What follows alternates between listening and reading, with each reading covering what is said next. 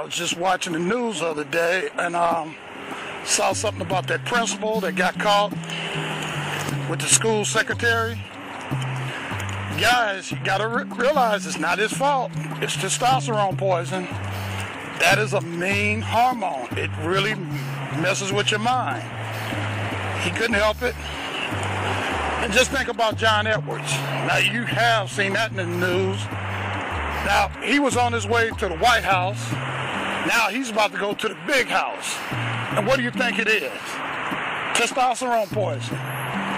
Again, that was a hell of a hormone to keep a man from going to the White House. So, what can I say? That is one hellified hormone. And that lady, that principal, that secretary with the principal, she ain't got no excuse. She ain't got no testosterone. Except for, well, maybe the principal gave her some. Either way it goes, no excuse. Testosterone poison. There's no cure. Then again, I don't think they really look into have any kind of cure.